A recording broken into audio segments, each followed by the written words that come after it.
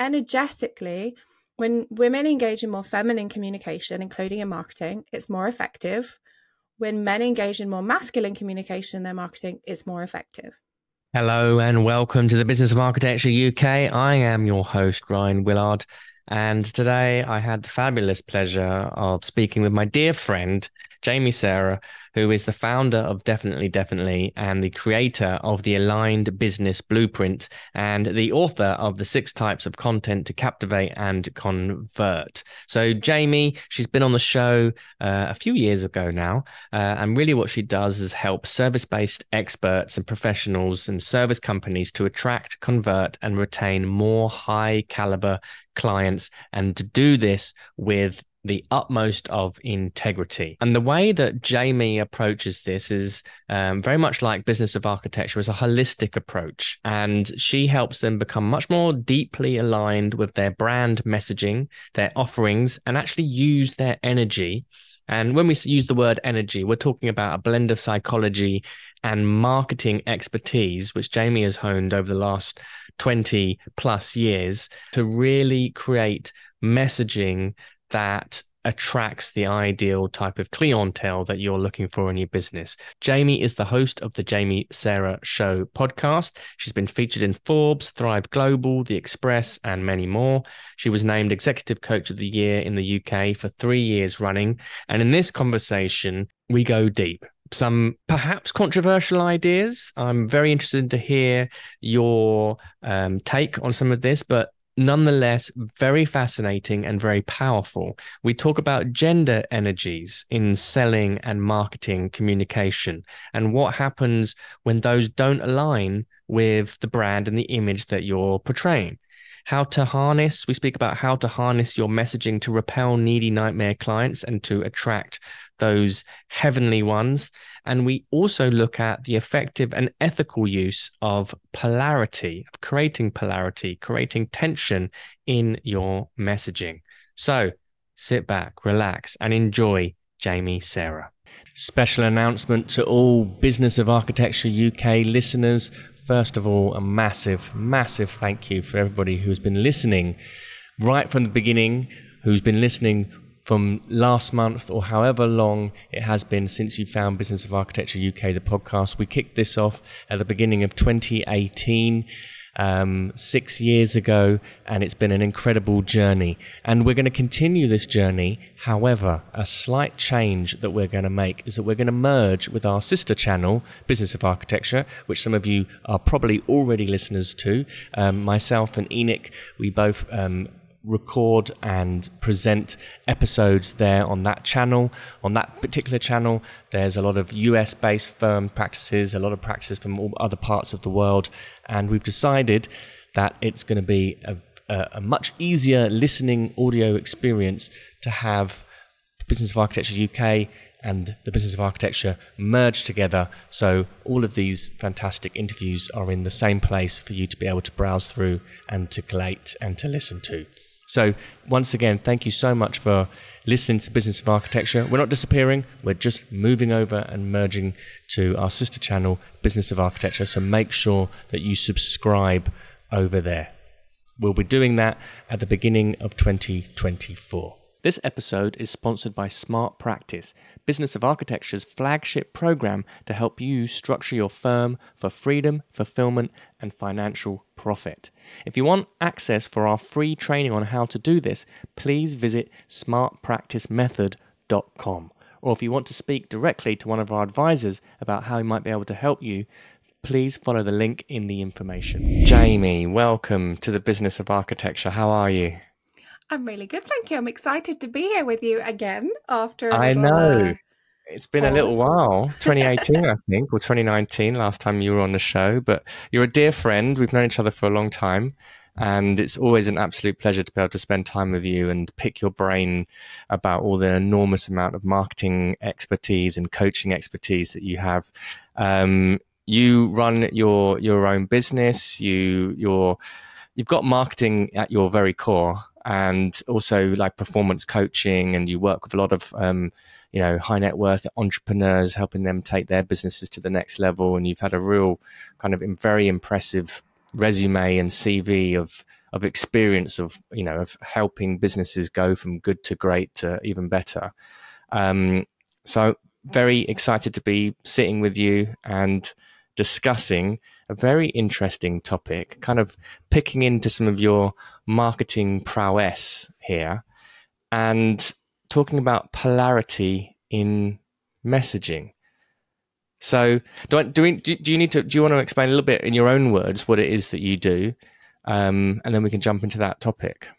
Yeah, for sure. So I'm an executive coach and marketing consultant. So like you said, I coach entrepreneurs on their performance, which includes their mindset, includes how they're showing up for their clients, how they're engaging with any challenges, how they're communicating in difficult circumstances, things like not avoiding difficult conversations, having them head on and knowing exactly what to say.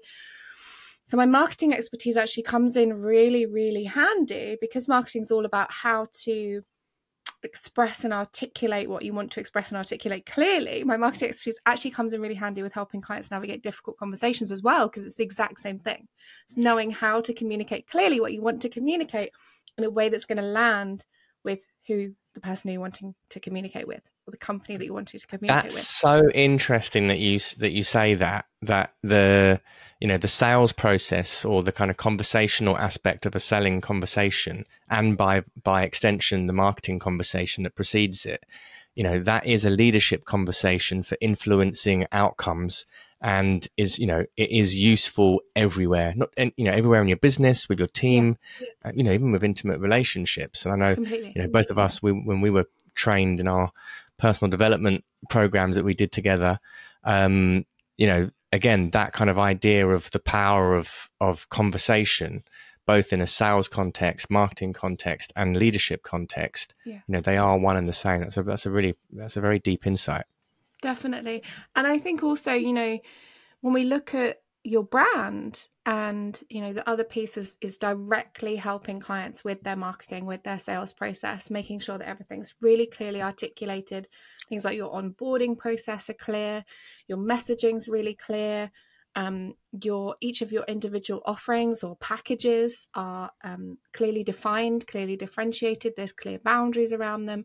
And it's really, really important. And it really helps to preserve your sanity as a business owner, but also when everything's really clear for your customers, massively enhances the brand experience, which means we're likely to stay around for longer. They're likely to make referrals. They're likely to become raving fans. They'll leave great reviews, all these kinds of things that impact the longevity of your brand.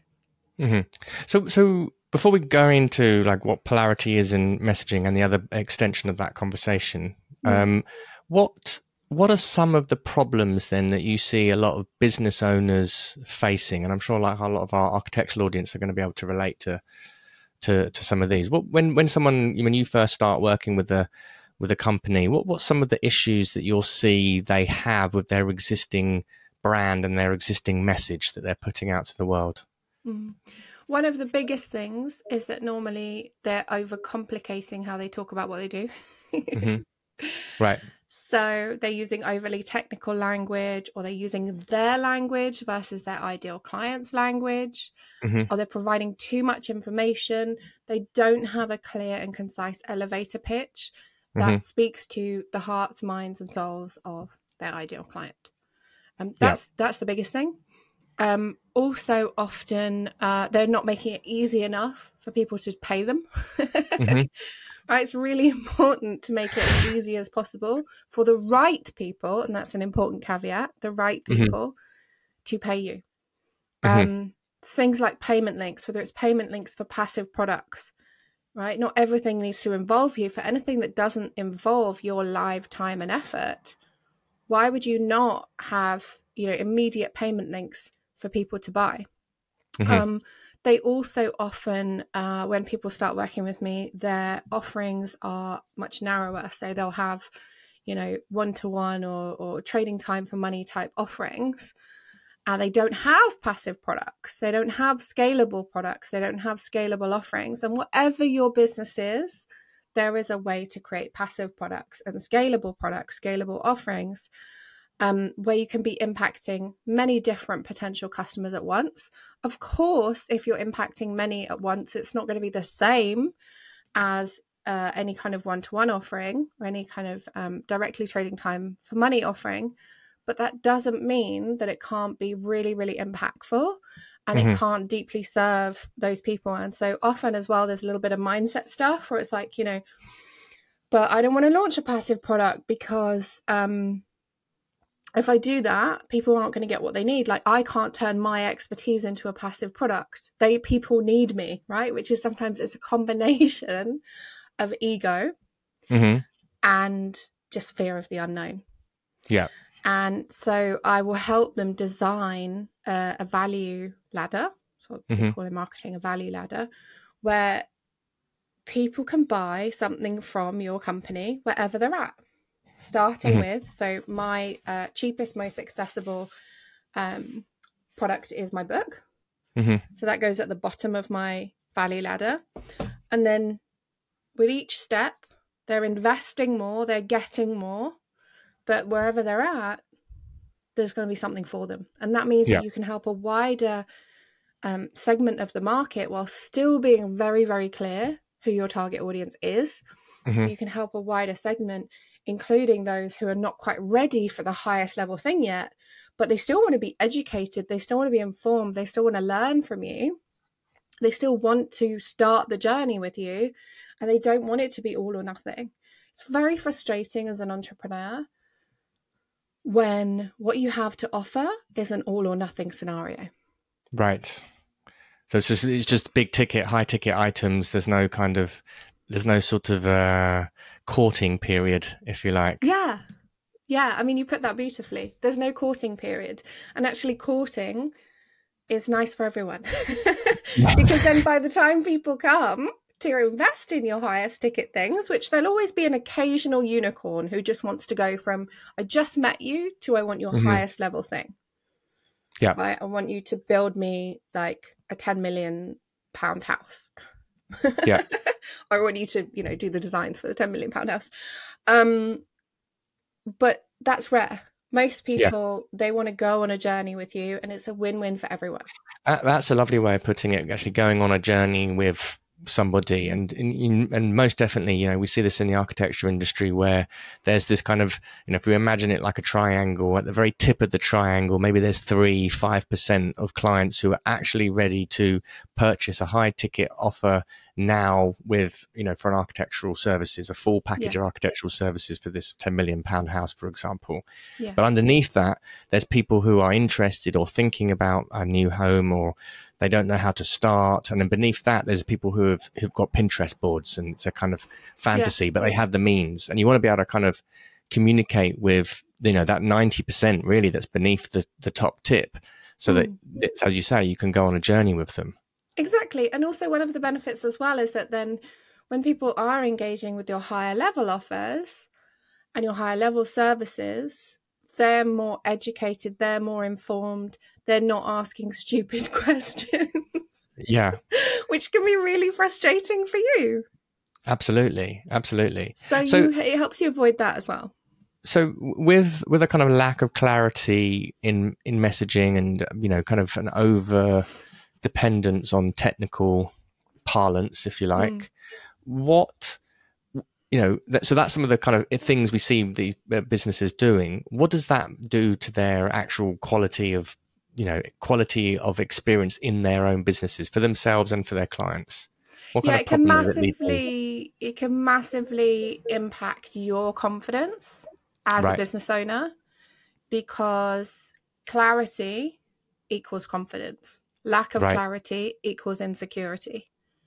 Right. So if your value proposition, if your elevator pitch, if your messaging is overly complicated or not clear enough, not concise enough, you are more likely to feel like an imposter. You're more likely to feel like you don't deserve the kind of clients that you really, really want to work with and want to attract. And you're more likely to discount. You're more likely to not have healthy boundaries when it comes to clients being ridiculous, which everyone has clients being ridiculous at times, right? It's an inevitability. There's ways to reduce the risk of it, reduce the incidence of it, so that it becomes, a very occasional thing. But I don't know a single business owner who hasn't had a client being ridiculous at some point during their business journey. But you're less likely to deal with those kind of situations powerfully because you don't feel as secure in yourself. You don't feel as solid in yourself. And you almost end up feeling like you've won the lottery when someone becomes a client. Yeah. Like you're the one that's the privileged one versus understanding when you're really solid in your messaging and you're really solid in your brand, you understand it's a win-win for both. Yeah. So they're lucky to get to work with you, to get to leverage your expertise, to get to where they want to go more easily, with more certainty, with more security, with more conviction, because they're leveraging your expertise. And you're lucky because you get to serve them. And it's a pleasure and a privilege to get to serve the right clients. So it does have a big impact. Wow. I mean, I love the way you've described that, this kind of insecurity of actually working with a client where, this seesaw, if you like, the roller coaster of emotion that goes with, it's kind of neediness and insecurity. Yeah. And not feeling worthy or deserving. And also the kind of conflict of wanting that sort of project and all these sorts of clients to be working with, and then finally getting into a conversation with them and, then doing the dog and pony show to try and impress. And, it's the sort of, if you use the dating analogy, it's like a guy trying to, shower you with gifts and take you for dinner, or with some unrealistic expectation of getting married in the next couple of weeks or whatever. Yeah. It doesn't work, and it weirds the other person out. There's a sort of energetic imbalance, if you like. And exactly, we see this kind of happen all the time. And then, as you're saying, actually winning a client like that, then you're still feeling unworthy, and then now you're vulnerable to, you're going to jump through every single hoop, and which doesn't serve you. And if it doesn't serve you, it's not going to serve the client. Absolutely. And actually, it's a really easy way to attract quite narcissistic clients as well, who will just want to take advantage, because the kind of people who see that vulnerability and go, oh, I see that vulnerability and I want it. I like that person feels weak. I want them to serve me, because I know that if they're weak, they're easier to manipulate, right? You're much more likely to attract narcissistic clients who will just treat you like rubbish as well. So whereas like you said, like healthy people just go, whoa, you're trying too hard. I don't like this. I'm off, right? Yeah. But narcissists are like, yes, give me. Great. Okay. So avoiding narcissistic clients. I mean, this is fascinating, right? Already, that the power of our messaging, or the lack of power in our messaging, actually leaves us vulnerable for people who, maybe they're not conscious of doing it, but they're the kind of person who are unconsciously, which is probably even worse, if you like, who are, taking advantage of you and wanting to manipulate you. And our own messaging is attracting them. Right. Got it. Okay. What's the kind of desired solution then, or the desired outcome? What kind of messaging do we want to have, or what's the outcomes that we want to have from the right kind of messaging? And then we can talk about the actual, principles behind how to create that. Yeah. We want to have messaging that's clear, that's concise, that speaks to your absolute ideal clients, doesn't just speak to the average person, right? There's this very, very, very common fear amidst business owners. I even went through it myself. I've helped many, many clients work through this fear in terms of their own mindset.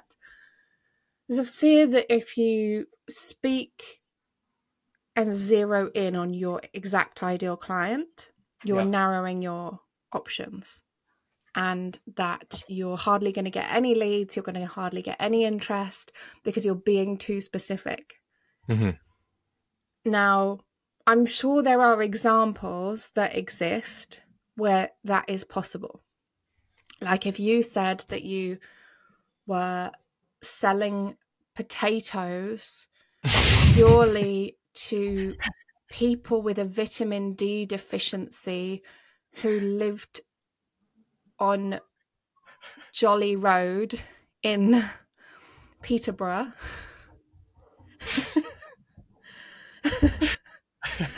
right, then you might have a problem.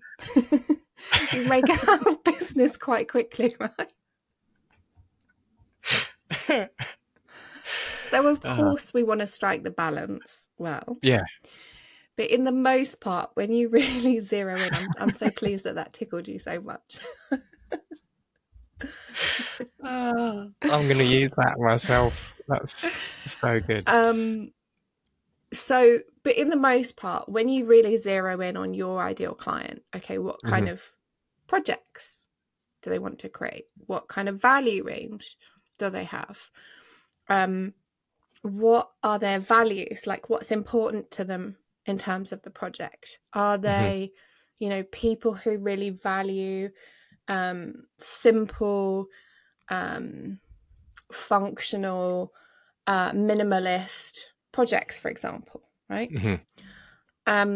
What actually happens is that your ideal clients see that and go, oh my gosh, this is exactly what I want. I want someone who specializes, or I want a firm that specializes in this size of project, this type of project with this kind of aesthetic. So this is absolutely my person. I need to get on the phone with him or her straight away and have a conversation about my specific project. And yes, there's very natural fear that comes up around that, but it is normally, as long as you're doing it and you're doing it well and you're consistent with the messaging, it will be incredibly fruitful for you.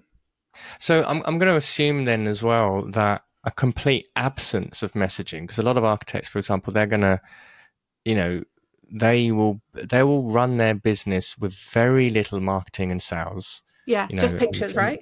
Yeah, just pictures and or not very much active prospecting or business development, and it just all happens as referrals. And then you'll hear the common dictum in architecture where people will say, well, we just focus on doing great work, and then that's how it's okay, fair enough. That is the most base level of marketing you can do, is just not fucking up a job. All right, fair enough. Yeah. Okay, but it's not that's like in the absence of actually putting out a message. You're only ever going to attract more of what you've already got, and if it's not what you already want, then that's a problem. And so I'm assuming then, if just a complete absence of messaging is also going to leave us vulnerable to attracting these kinds of narcissistic, manipulative kinds of clients, and leads to the or just plain wrong fit clients, right? Worst case scenario is that they're narcissistic, manipulative, horrible to work with, don't pay on time, constantly complain, but while also giving you ambiguous instructions, aren't committed to giving you the information that you need, right? That's like worst case scenario. And then, but there's a whole spectrum of other painful, annoying scenarios that can be encountered, that can be avoided through getting your messaging right, through getting your onboarding right. And you spoke to their customer service, and customer service is great, and customer service is an important part of your brand, and having good customer service will absolutely elevate and reinforce your brand, but it's never ever a substitute for marketing. Marketing is a proactive activity of clarifying your proposition, making it clear who you're for, and continually creating pieces of content and lead generating activity that brings and magnetizes people in, versus sitting there passively going, okay, well, we're going to focus on great customer service and they're just going to come. That's not how it works. Yes, as you said, people will still make referrals, but just because somebody's a good client doesn't mean they'll make a good referral.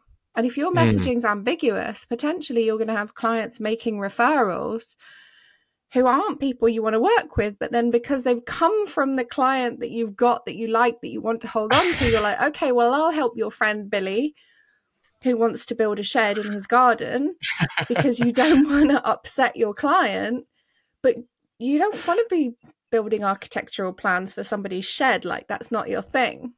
Yeah. So you also, one of the things that I help people with as well is making sure that you are really clear with your existing clients what a good referral looks like. So you send regular communications to your clients. This can be on the phone. This can be via email. I recommend that it's not automated, because automated stuff in general, just, if it's an existing relationship, it can be repelling.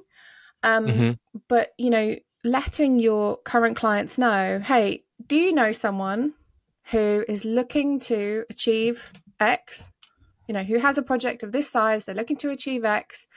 If you make a referral and they become a client, we would love to give you Y, right? So you always want to incentivize it. Could be, we'd love to give you a Fortnum and Mason hamper. It could be, we'd love to take you out for dinner at the Shard.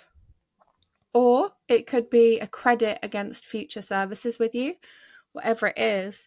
But when you send that clear communication to existing clients, that's when they will make great referrals.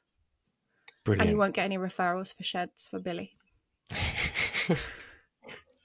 Love it. Love it. So really what we're looking at is that having very clear messaging leads to an extraordinary level of confidence in who it is that you want and who you are in the world. We're starting to attract the right fit clients, the ones that we want, the ones who are going to pay on time, the ones who are going to bring us the best types of caliber of projects, and overall everything else in the business is going to start to improve when we get that part correct. Definitely. So let's look at some of the kind of ideas here about what creates strong, clear messaging. And the idea that we were kind of discussing at the very outset is polarity. So what is polarity in messaging? Yeah, so polarity is really interesting. I started studying it actively last year, and I started studying, polarized communication. And polarized communication is basically as women communicating in a feminine way and men communicating in a masculine way. Oh. And so how I apply this to personal brands, right? This applies a little bit less to corporate brands, right? If you've got a massive firm, it's a little bit less applicable. With massive firms, they're naturally going to lean towards very masculine communication. With a smaller firm, if your firm is run by a woman, and this has absolutely, I want to be absolutely clear, this has nothing to do with sexism. Okay. Absolutely nothing to do with sexism. Men and women are perfectly equal. It's just literally acknowledging energetically that on an energetic level, women tend to resonate more from a marketing perspective when they use feminine communication, which includes feminine messaging. And men tend to resonate and magnetize more readily when they use masculine communication. So that's what it is. Right. So how are we going to define feminine and masculine? What do these terms mean? So feminine is more light, more loving, more playful, more joyful, more flowing. And so this can be represented in your brand imagery, right? Your brand design, any brand photography. If you've got an about page where you've got, a bio and pictures of you, you don't want to be, and you're a woman, you don't want to be sat there with your arms crossed, right? Wearing a suit. You want to have a picture of, for example, you as a woman wearing a lovely flowing dress in nature, for example, right? Smiling. That's a very rudimentary example. But also in your messaging and in your content, there'll just be subtle differences in how you communicate. And this also translates to the sales process as well. So things like being a bit more permissive. So one of the changes that I made in my brand last year is, instead of just putting out posts where I said, do this, I would say, someone needs to hear this today. Right. So there's not an underlying assumption that I'm giving them and giving everyone an instruction. It's someone needs to hear this today. And then it's a thing that they might want to consider. Mm-hmm. So let me give you an architectural example to really bring this to life. Someone needs to hear this today. If you hire the wrong architect, it can make or break your project. Mm-hmm. If you want to hire an architect you can rely on, I invite you to send me a message. Mm-hmm. That's feminine communication. Right. Because it's a bit softer. You're inviting, you're not making sort of universal sweeping statements. You're not coming across you're coming across as authoritative without coming across as dominant. Mm-hmm. And that will tend to be more magnetic as a woman. If a woman, on the other hand, posted, if you hire the wrong architect for your project, you're screwed. Send me a message if you want to hire the right architect. For a very macho man, he can get away with that because that's a masculine form of communication and he is a masculine being. Right. If a woman says that, people are going to be like, I'm off, right? Delete. Bye-bye. Because they'll get triggered. So again, this is nothing to do with sex. Men and women completely equal, but it's acknowledging that energetically, when women engage in more feminine communication, including in marketing, it's more effective. When men engage in more masculine communication in their marketing, it's more effective. What's really interesting is where we've seen some, without getting too political, where we've seen some shifts in it being more common for men to be feminized at this point in society. There are many men who will use more feminine communication in their marketing and then wonder why they're attracting the wrong clients, or whether they're attracting clients who want to walk all over them, or attracting, mostly female clients when they actually want to be attracting either male clients or a combination of male and female clients, etc. So it's very, very interesting how it can translate into then the client attraction, but also your experience of your business on the inside, right? It's about reverse engineering what works. So how, in terms of authentic, like it being authentic, or the words being, and I also get that, like you're saying, some people are more comfortable using certain ways of communicating and have learned that. So from the perception of the other, how does the other person know? I mean, certainly in today's culture, like, well, who's a man and who's a woman, or is it, if you're, because you've got to be being perceived as a masculine man in the first place in order for there to be feminine, and if there's a feminine communication coming from you, then that's the thing that's going to be not aligned. Is that the idea? Yeah. So let me give an example. So let's say that you are a man and you're actually not very masculine at all. You're quite energetically, right? Energetically, you're quite kind of gender neutral. Like you kind of oscillate between a little bit of masculine energy and a little bit of feminine energy, right? Which is increasingly common in our modern society, is that women have a mixture of masculine and feminine energy, and men have a mixture of masculine and feminine energy, and it actually does create a lot of conflict because it's not how we were designed. We were designed that men are meant to be mostly in their masculine energy, and there's a small minority of situations where it is more effective for them to sort of go into a more feminine energy, and women are designed to spend more time in feminine energy. So if your brand imagery is masculine, there's going to be an assumption that the energy that your marketing is also going to embody and project would also be masculine. So then if it comes through as feminine, it does two things. It creates a discordance, or it creates a sense of lack of cohesiveness, which makes your brand magnet weaker. But also, if you have a masculine man with very feminine marketing, he is more likely to attract only female clients. Right. Because the female clients go, "Oh, that's feminine communication. Oh, I like that. It doesn't feel too jarring." Right. So this becomes interesting then. Say we're in sales conversations and we are dealing with somebody of the opposite sex. Mm-hmm. Do we need to be then adjusting our communication styles so that, absolutely. if I'm selling to a man, then I can be more directive and kind of assertive, and if I'm dealing with a woman, then I need to be more feminine? Or it depends on your gender. The opposite way around. Right. Okay. So it depends on your gender as well as their gender. Okay. So if you're a man talking to a man, if you're a man talking to a male client, using hyper masculine communication can be really, really effective.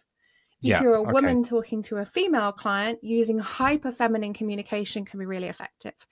If you're a woman talking to a male client, you want to kind of meet somewhere in the middle, right? So it's very, very interesting. But what I've noticed is when people lack the ability to, in the sales conversation specifically, when they lack the ability to kind of shuffle a little bit here or there, that's when then people find themselves with, oh, hang on, 90% of my clients are male or 90% of my clients are female. Yeah. When people have mastered this, both in their marketing, knowing how to speak in a way that is aligned with, feminine or masculine communication, but also when they're able to leverage this in the sales conversation, they're more likely to have a mixture of clients. So they're more likely to end up with like a 50-50 split, where they have 50% female clients, 50% male clients. Now, this does also apply to corporate clients as well, because obviously corporations have their own identity as well. And corporations tend to be either more masculine or more feminine. And so if you've got a mixture of like very, very male dominated, hyper results focused, everything needs to be done yesterday, right? Yeah. Clients, and then clients who are more flowing, more flexible, more creative, more dynamic.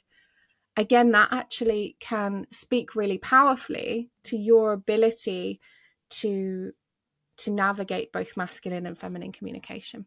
But if it's a personal brand, i.e. you are the brand, you are the figurehead of the business, you want your messaging to align with your gender. So let's talk about that a little bit as well, and also kind of just make the distinction between the brand of a business versus the personal brand. This is not always clear, and I think it's really interesting because all successful businesses have two brands. They've got the personal brand of the CEO and the person running it.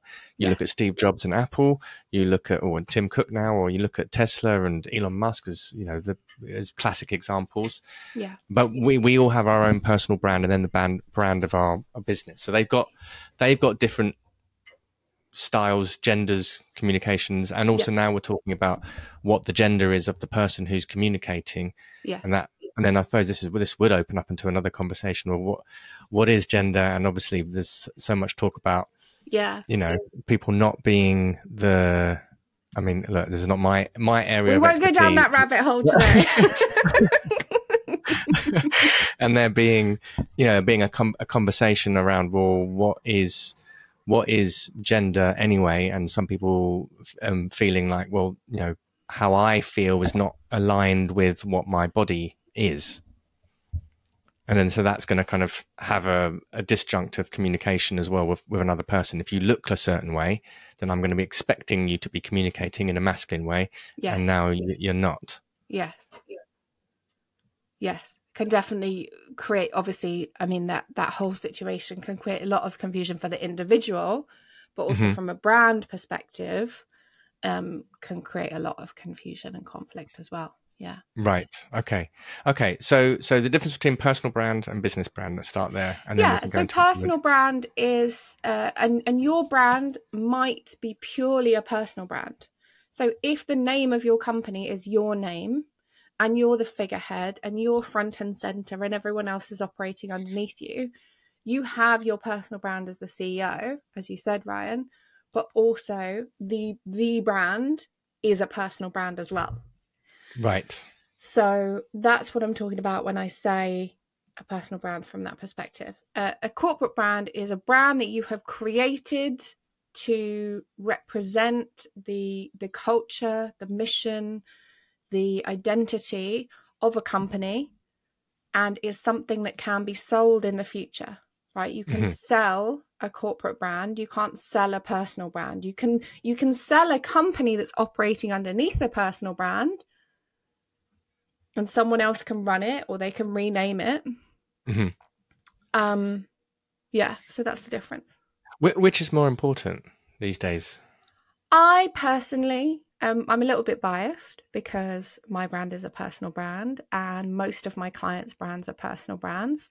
I think there's absolutely a time and a place for both, but I think there's a different level of magnetism when the brand is yours and the brand either has your name as part of it or your name, certainly your name front and center.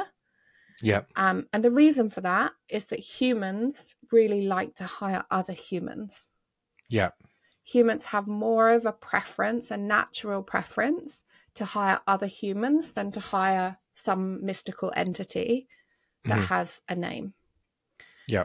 And so you obviously can achieve the best of both worlds if you have a corporate name, but then your faces your face as a founder or your faces as co-founders are very much front and center, and your personal story and your personal mission is front and center.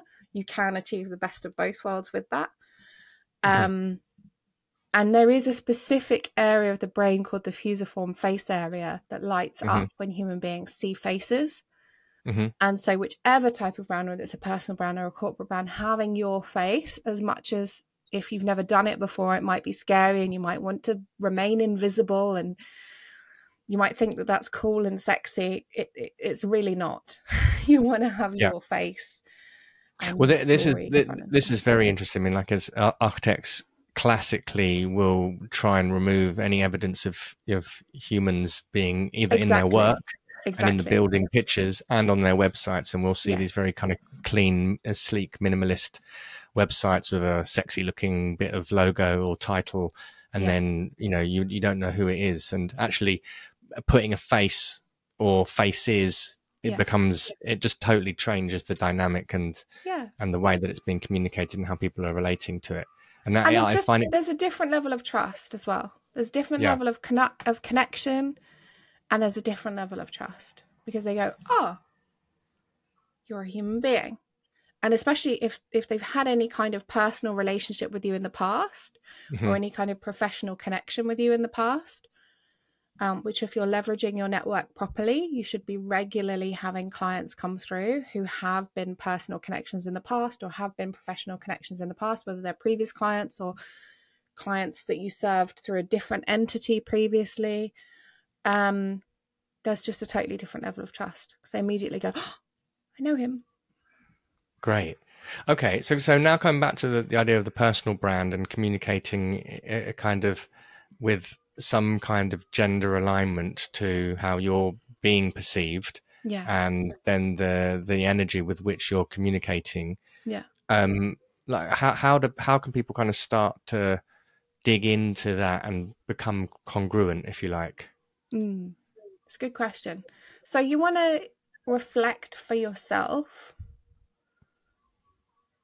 At the moment, in this current moment, are you resonating more with male clients or female clients? Right. And if there's an imbalance, you want to look at, what do I need to do to redress that balance? Right. So actually, when we're looking at the kind of ideal avatar client that we want, that gender is actually quite an important part to consider. It is, definitely. It is. And I know it might not be like politically correct to say that. Yeah. But it is an energetic truth that it Right. plays a factor energetically Mm-hmm. in the dynamic, in the marketing process, in the sales conversation. It plays a role. And so if we can have that in mind, if we can be conscious of that, Mm-hmm. we are going to attract and convert those clients more easily. It's that simple. Mm-hmm. It's not a political conversation at all. Right. So I find it interesting what you were saying about the kind of a woman acting masculine, if you like. And obviously this is a kind of perhaps a cliched idea of a woman in corporate life who's had to adopt a lot of masculine traits in order to kind of succeed. Is that cliched truth, or is it kind of... It's absolutely a thing. That there are many women in the world who embody that. And when a woman, and I've coached many women who've been in that space, and I would say that me 8-9 years ago was a little bit more in that space. Yeah. I wasn't, because we can think about it as a spectrum, right? And on this side, you've got like absolute ball breaking, like just intolerable person to be around. And then on this side, we've got like super feminine and flowy and flexible and receptive and soft and like, oh yeah, okay, no problem. Whatever you want to do, right? And so I was sort of a little bit more towards this side, like 7-8 years ago, before I started my coaching training, before I started understanding energy, before I started, optimizing my own ways of communicating and operating and functioning and helping others do the same. And, there's two things really. One is a woman being in a very masculine mode of leading and communicating is normally a trauma response, where something has happened either in her personal life or professionally that's made her feel unsafe to be a woman. And so then she decides in her subconscious mind, and often in her conscious mind as well, it's not safe for me to be a woman, so I have to act like a man or I won't be safe. And she starts doing this, not realizing that it not only will deplete her energetically, because again, we're talking here about what works energetically. There's no judgment of right or wrong morally or any politics or anything like that. It's just what works energetically. So not only will she feel drained, but also she's more likely to repel the exact clients and opportunities that she most wants.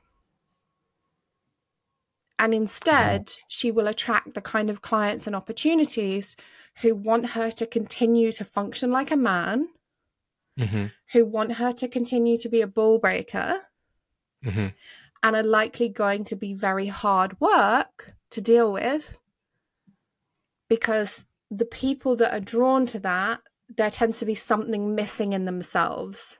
Like they're too soft, or they're too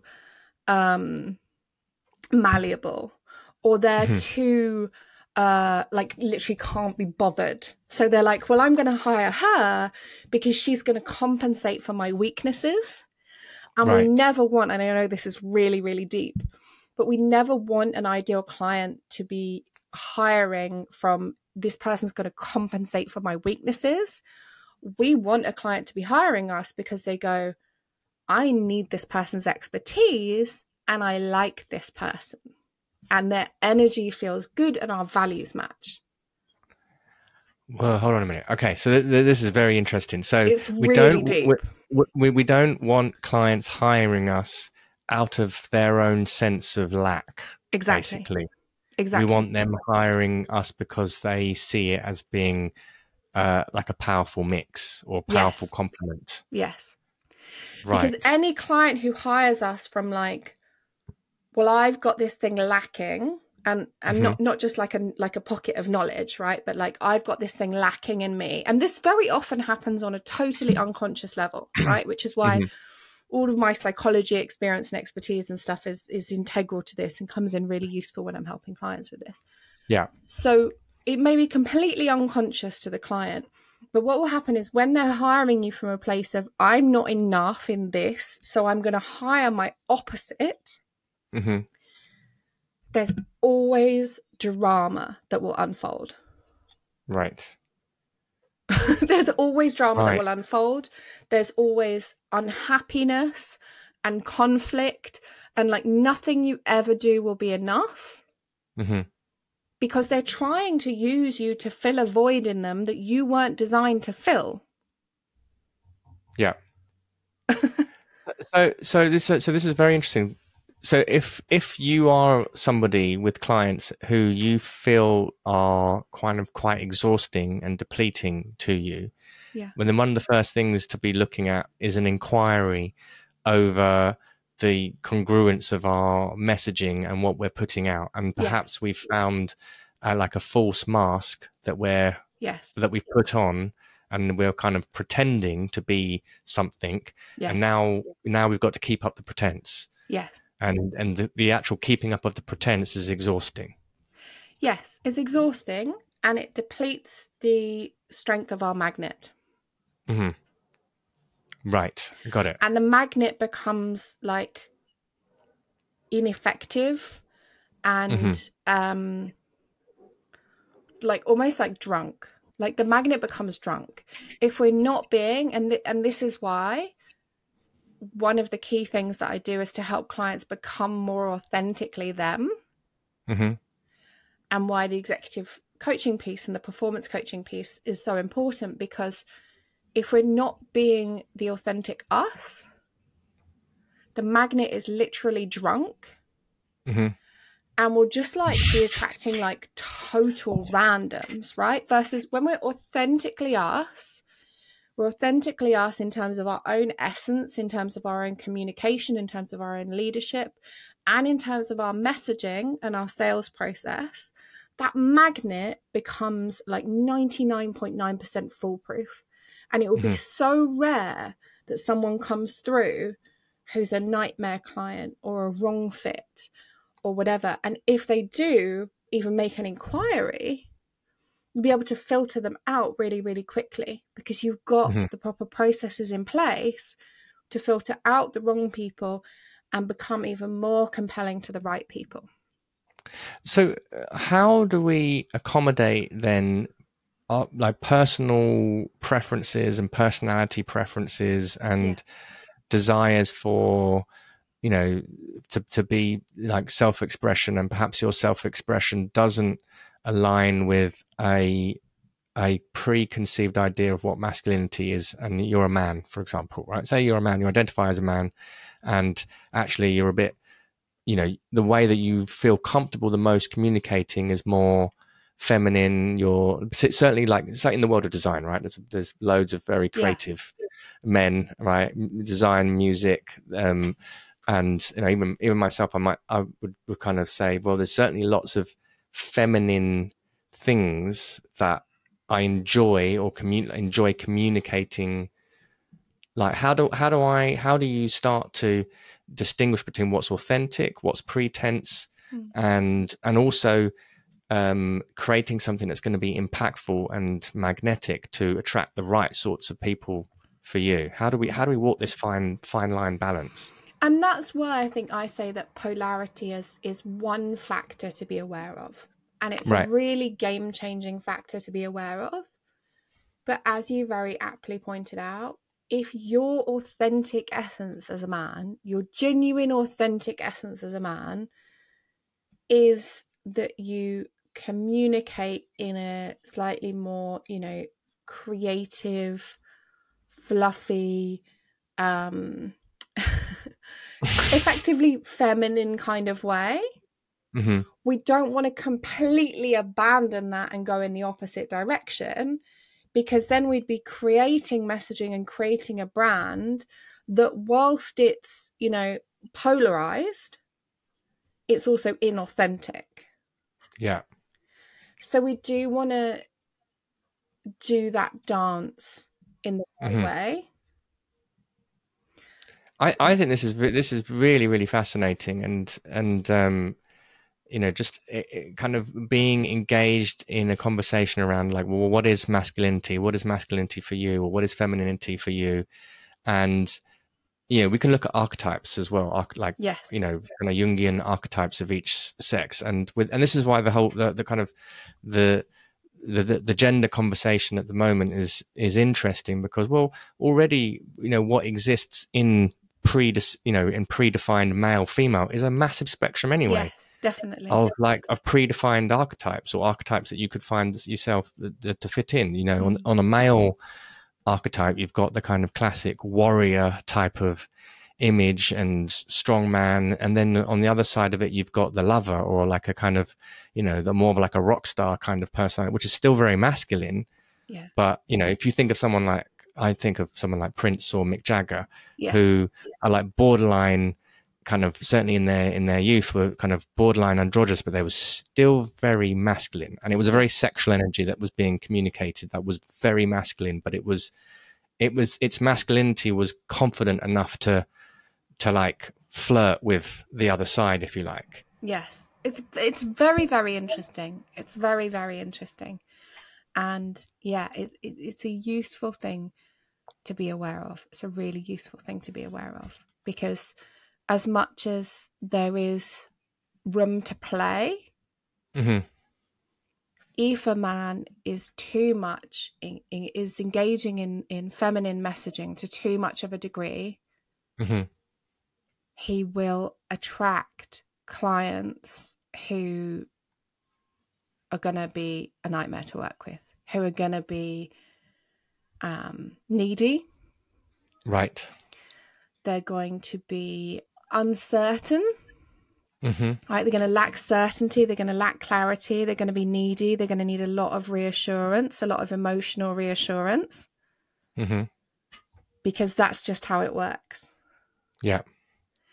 And so we just want to be aware of it. So we say, okay, right, you know, if this architect sits more in, as you said, kind of like the lover archetype, and so there's a bit more creativity present, there's more nuances present, and there's like an appreciation for aesthetics in an even deeper way, right? We want to own that, we want to incorporate that into the brand, and still have important aspects of the messaging be very directive, still have important aspects of the messaging be dominant, be owning his authority, be owning his expertise, be saying, you know, if you found this article useful, contact me. I can't wait to hear from you.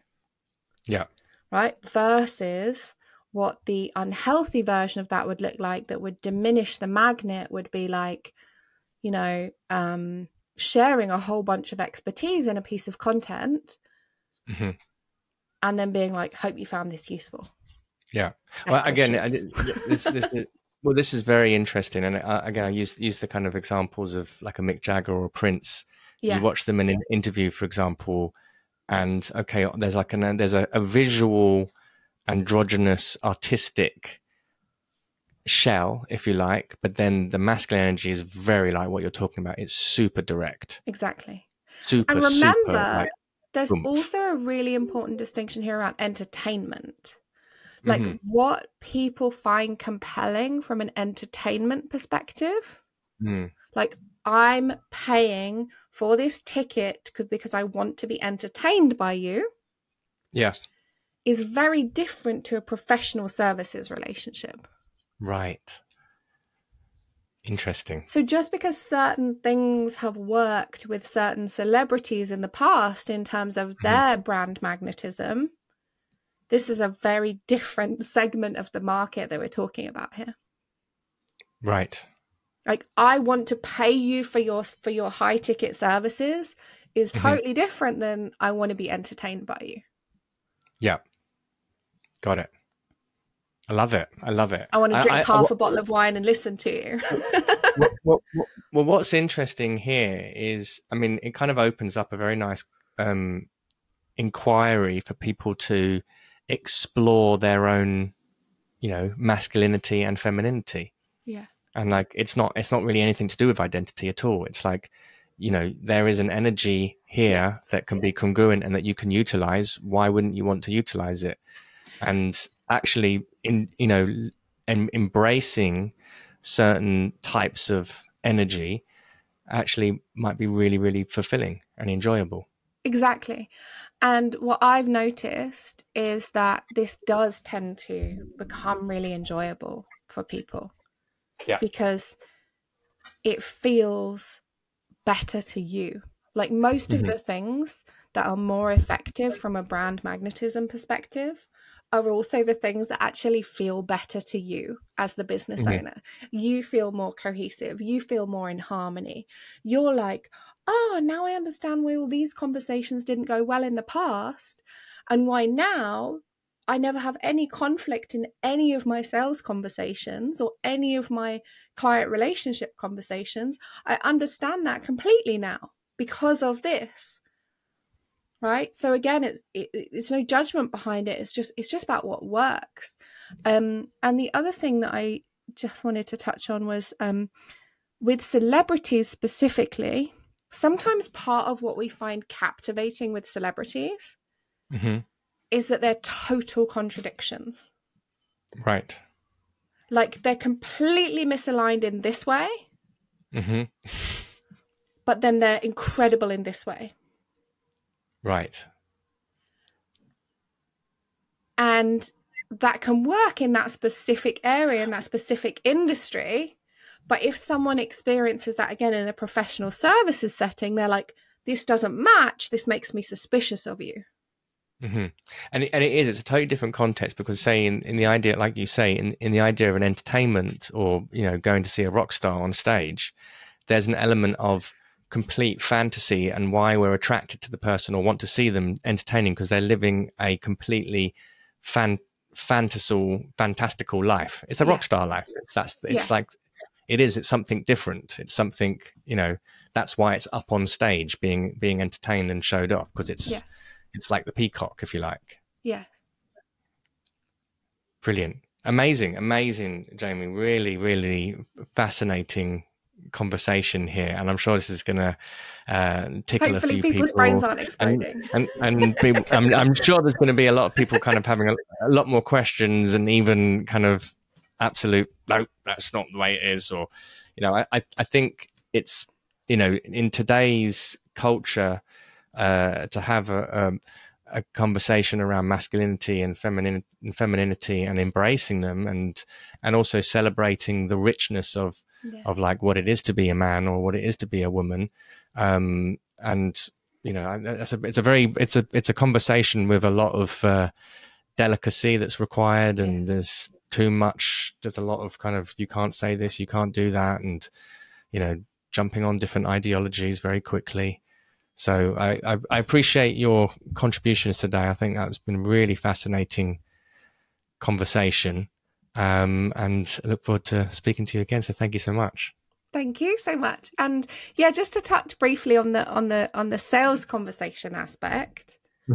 Again, it's just, okay, as a woman, does it feel better for you to be like pushy and this is what you must do?